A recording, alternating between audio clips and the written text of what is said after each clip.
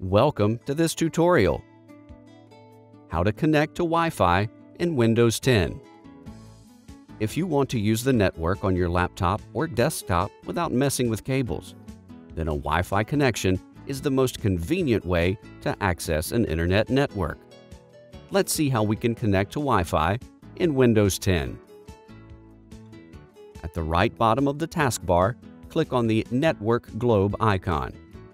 A list of available networks will appear. Click on a network name which you want to connect with. Keep selected the checkbox saying Connect automatically. Click the Connect button.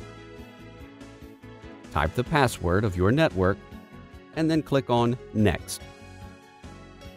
If you're using a network at your home, then you can click on the Yes button to allow your PC to be discoverable to other PCs. If you're in a public place, then click on the No button. See, your laptop is connected now on a Wi-Fi network.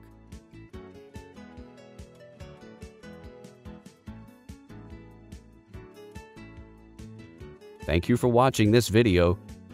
Please subscribe to our channel.